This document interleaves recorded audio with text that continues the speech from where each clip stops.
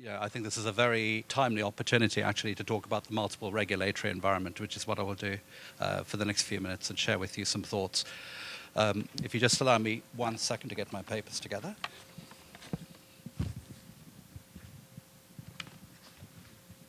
The reason I need to get my papers together is the Alternatives Directive. Anybody in the audience who's familiar with this has got a lot of complicated moving parts, so I want to make sure I get this right.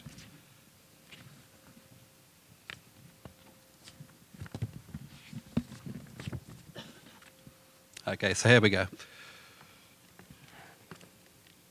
Now, hopefully this isn't a sight test for too many people. It's, all right, so regulation. It used to be so simple, by the way, in terms of my background. So I head up regulatory reform for Ernst Young, and I've been at the company for 6 years, but I have a background in the industry. Before that, I used to be in trading and then operations for about 20-odd years. I worked around various parts of the globe. I worked here in Brussels, for example, at Swift. I've also worked in the United States at Merrill Lynch and Instinet. I've worked in Germany at Deutsche Börse. So what I'll be composing for you is, if you like, a regulatory picture, but having come from the trading side and the operations side in the industry as well. Anyway, we asked for regulations. We had a financial crisis, and now we have so many regulations. We have about 40 alone in the European Union. And this is paralleled with regulatory initiatives around the world. So what I'm going to do is to try and give you a top-down picture and then make it relevant for real estate as we get into the detail of the Alternatives Directive, the AFMD, Alternative Investment Management Funds Directive. Firstly, regulation used to be show me the rule. Then it used to be provide me with the evidence. Now it's all about transparency, investor protection, and value. So therefore, there's a huge focus on the part of the authorities, the Commission here in Europe, or the Council, the parliamentarians, to focus on what is the right outcome for the end investor. And if the end investor is any of us in the room, as buyers of property, for example, or anybody who's managing, for instance, a local authority fund, or anybody who has need for a property portfolio, making sure that you have the right transparency in a market such as the property market is a pretty critical undertaking. And it's quite complicated because of the number of regulations that are at work, which have different legal powers. So at the moment, if you look on the left-hand side towards the United States, since the crisis, since 2009 actually, the US have pursued at a very high velocity their Dodd-Frank legislation, which is not prescriptive on the property industry as such, but it is very much driven in favor of Wall Street reform and investor protection. Those are the two components of the Dodd-Frank measures. So reform of the financial markets post the crisis of 2007 and protection for the investor, both at the consumer and institutional investor perspective. And the thing about the United States regulations is they apply to all US persons. So if you have, for example, anybody in your portfolio who's identified, for example, as being a US person as defined by the SEC, the Securities Exchange Commission, the Commodity Futures Trading Commission, the Internal Revenue Service, then you have to perform as if you are accounting to the United States. Okay. Now that means that for us sitting here in Europe, we have to identify who within our portfolio is a US person.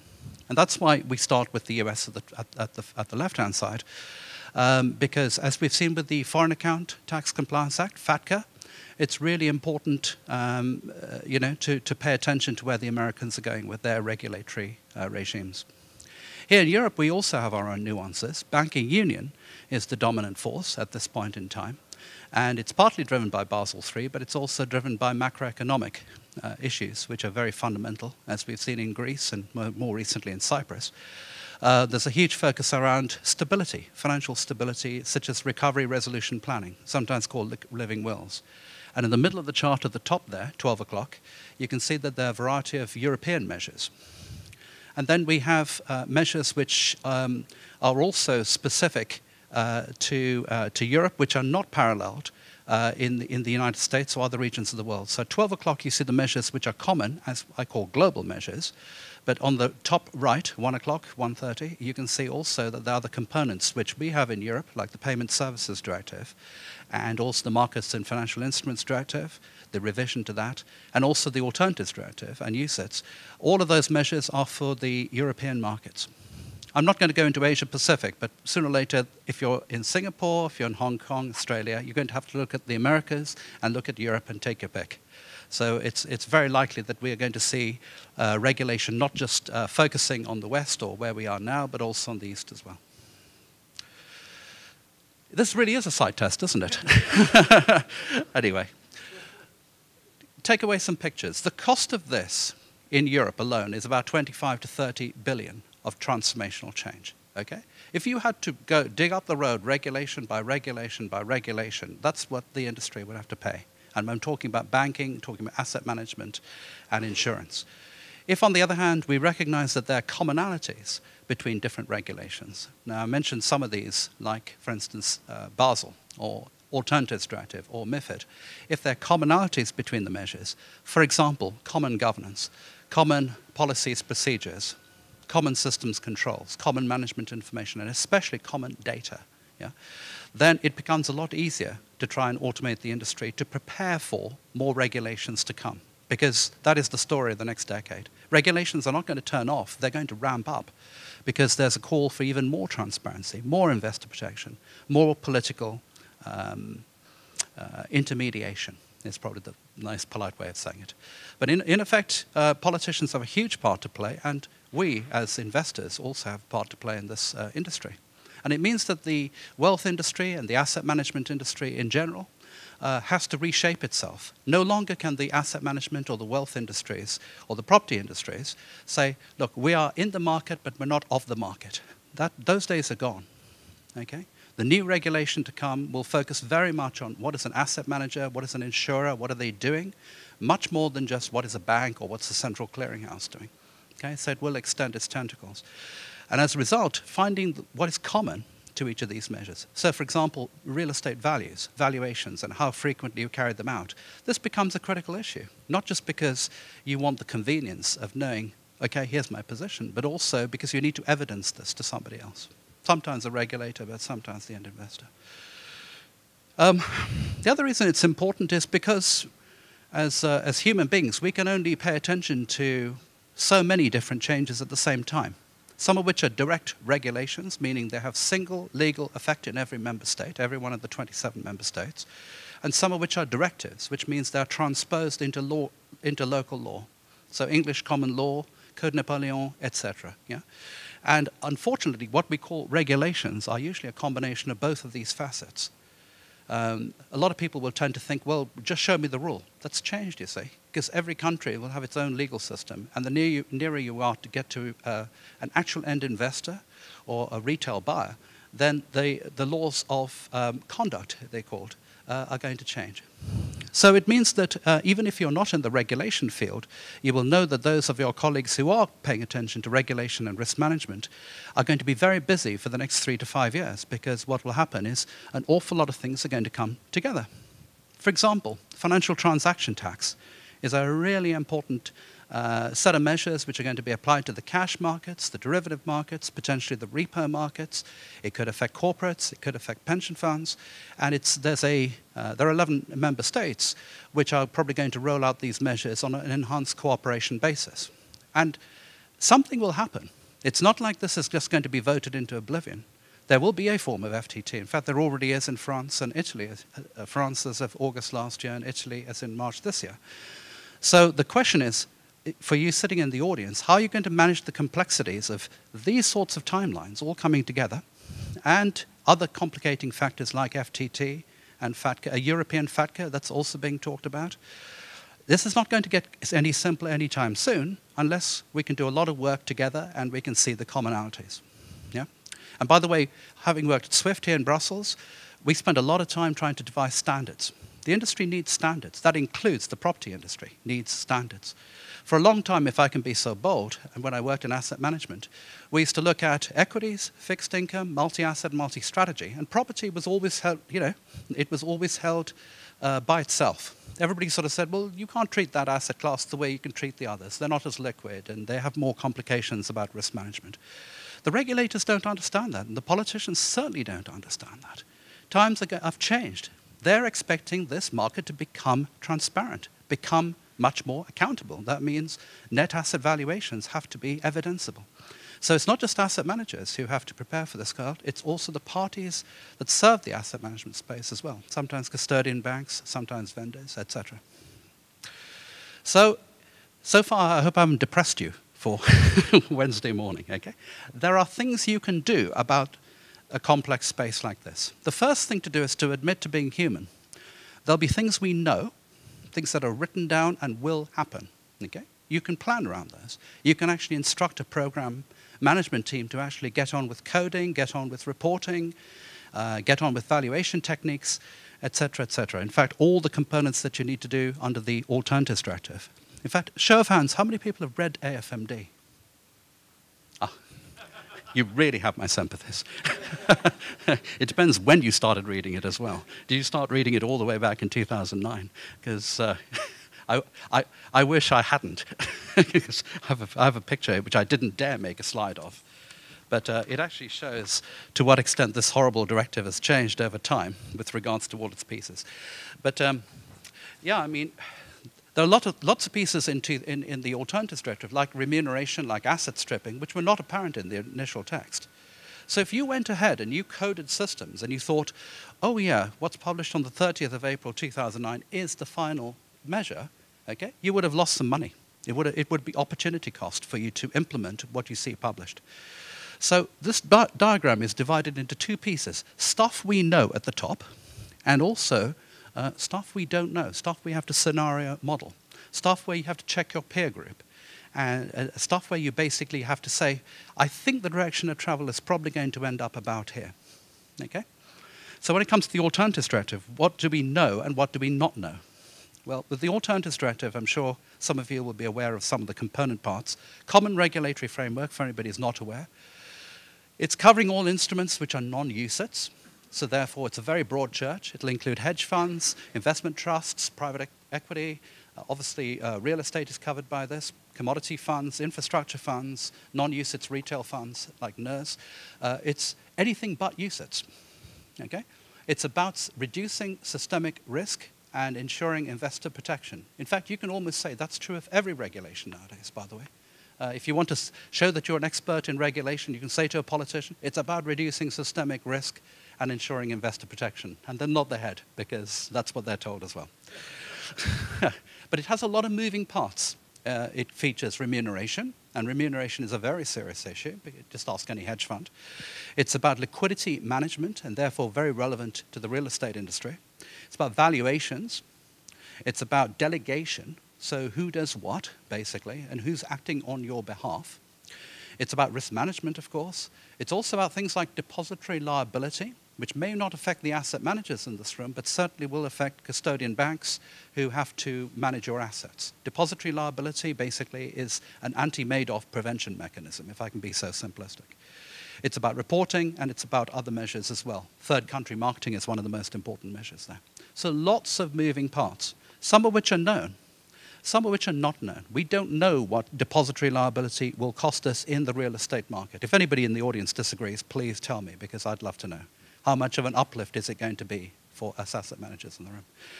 Then also, if you know, you can implement. And if you don't know, you just have to ask around. And that's what I do for a living, by the way. I conduct surveys for Ernst Young, and I ask asset managers almost every month, what are you doing in risk? What are you doing in operations? What are you doing in regulation? So what are the high priority and what are the high impact items from one month to the next? That's what I do for a living. So these are some of the sorts of things we've got to take into account. Now, remuneration I mentioned briefly. It is one of the most politically sensitive because of the possibility of the bonus cap. This will apply to code staff. This will also apply possibly to senior management as well. And I think if I can counsel you to want to comply with this set of measures, I think having an understanding and evidencing to a regulator, here's how we treat our governance, and here's how we embed our principles. These are really important things to be able to respond to your regulator, because they will ask you. They will want to know that your senior management understand what this directive means in practice. So when does this take effect? Officially takes effect from the 22nd of July this year, and then you're allowed 1 year of transition, particularly around the liability case. So everybody in real estate is impacted by this measure. Okay? So this is why I'm focusing on it this morning. And what you see here, will actually affect the UCITS market in probably about the next 2 years as well. So no escape. It's not like you can define yourself not to be alternative and suddenly go back into UCITS, because UCITS 5 will take care of that for you. Now, what do we mean by prepare? So there's a diagram there that showed a few things you can do. By the way, you can do them free. You don't need consultants or anybody else to do this. You can ask industry associations. You can ask every one of you in the room, what are you doing about these measures? In fact, what we tend to do is organize events all the time, breakfasts, dinners, etc. And they're just peers, and they're just talking about issues. Like, this is the top priority for this week. Yeah? You identify overlaps. This is called an impact analysis in fancy consulting speak. And then finally, you basically adapt your systems. Now, that sounds very, very simple. That's the hard bit. How do you adapt your systems with regulations in mind, plural? What we see most firms doing is two mistakes. One is they don't put somebody on the bridge looking at all the regulations, all of this. Yeah? They don't see that. They see regulation by regulation. I call that digging up the road. You dig it on one day for the gas, you dig it the next day for the electrics, the next day for some repairs maybe. It's very expensive. It's very inconvenient. It's also not very clever, because if regulations will never go away, you're going to be doing a lot of digging. In fact, that becomes your whole modus operandi. Yeah, that's not a great way to run a business. So a cleverer way to run your business is to try and figure out what are the overlaps. And then it gets to the point where, what do you do about these overlaps? What do you do about regulations when you can be completely compliant but out of business? Yeah, that's a very real business question. It's probably the question at the moment. Firms are looking at the financial transaction tax. Let's say you own money market funds. And you're sort of thinking to myself, if I was completely compliant with these measures, there might be no liquidity in these funds. Okay? It might disappear completely. If I throw, for instance, UCITS 5 plus shadow banking, all these future measures. So we say to companies, avoid the first mistake.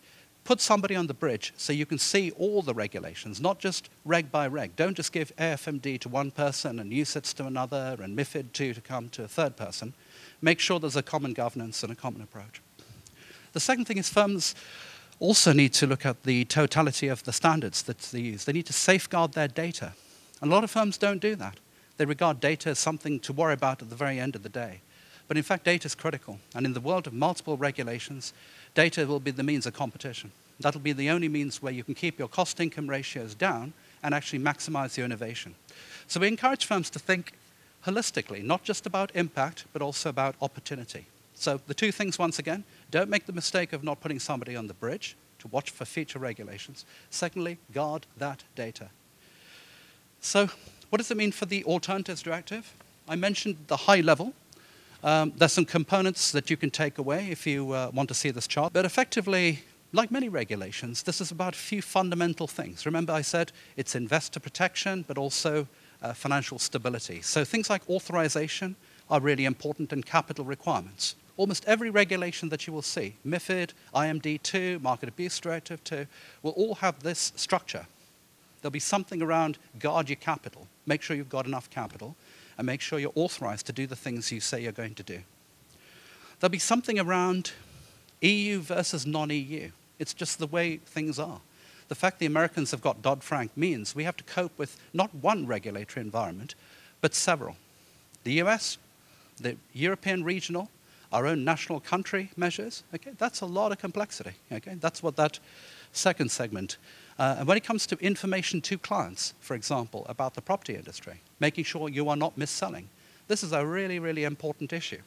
So the new risks, legal, liquidity, multi-layer risk, financial risks in the property markets are the sorts of things that worry asset managers. And I talk to managers like Aviva or Henderson's, etc., in this all the time. They all say the same thing: manage those risks. And the risks are partly in terms of the marketing side. Then there's conduct of business. And this is a conduct risk. And the failure to manage conduct of business means you will be fined a lot of money by certain regulators. The UK regulator, which is now the FCA, for instance, on the conduct side, hasn't got a C for nothing in its name. Financial Conduct Agency. Huge focus on conduct, doing the right things by the client or avoiding client detriment. These are the core directions of travel that we're going to see. And we're going to see it in France with the AMF. We're seeing it in Italy already with the Consob. This is not just a UK phenomenon. We're going to see it in various markets in Europe. Much more focus on conduct. In fact, the new measures like PRIPS, the Package Retail Investment Products measures, will reinforce that. Then you've got functions and service providers.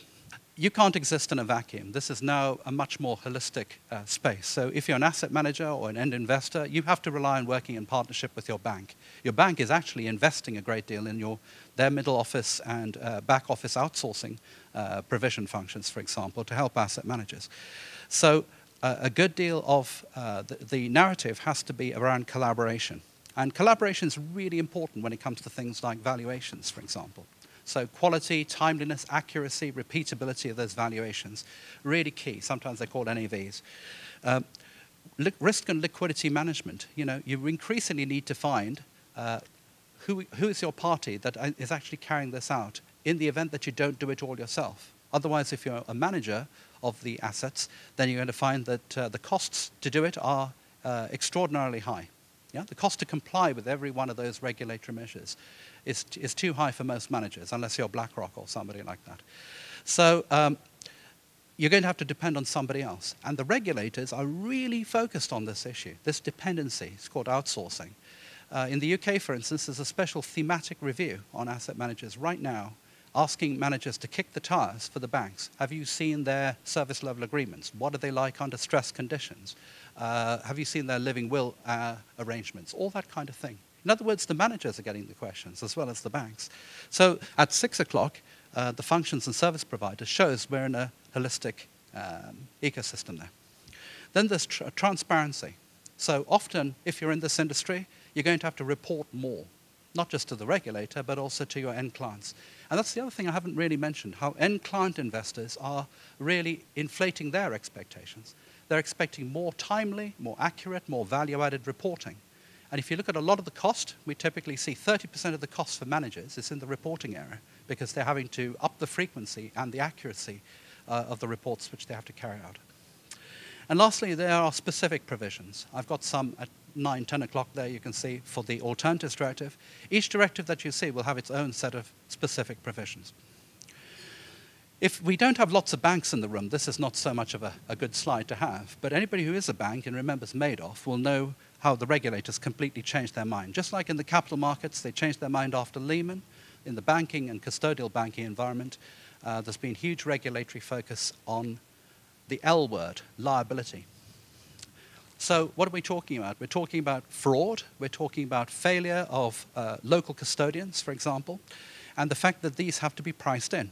And this is not always a message that the end buyer or the asset manager wants to hear. They don't like the idea that things will be more expensive. But if you price in and ensure a greater level of risk, then that must mean a greater cost, a greater tariff, if you like, for the asset managers. And this is something which is a very hot debate at this point, not just under the Alternatives Directive, the Level 1 Article 21, but also the UCITS 5 measures as well. So I would just say that, given the fact you're not all banks in the room, if you were, we can go into the slide a little bit longer, and I can decode all the little pieces for you. Just suffice to say that in real estate, we find that there's a lot of focus on the Alternatives Directive as one of the key measures.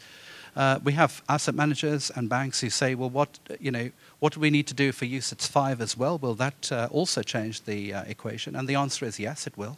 So my guidance to you is to not look at the Alternatives Directive by itself in terms of one of the key measures that's going to influence the real estate or property markets, but try to look at other directives as well. And I mentioned things like financial transaction tax and also shadow banking. These are going to have some unintended effects on price points and bases of competition in the industry. So I'll just end by saying, at the end of my half an hour or just under, with time for questions, a few things.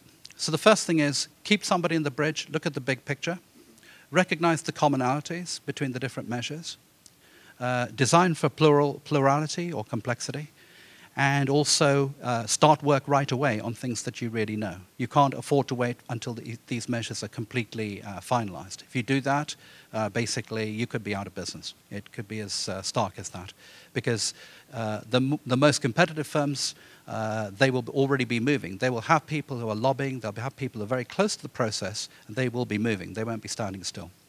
So that's pretty much what I wanted to say, and I had to stand in, so these aren't actually my slides, but I've tried to use them as best I could for this morning's session. Thanks very much.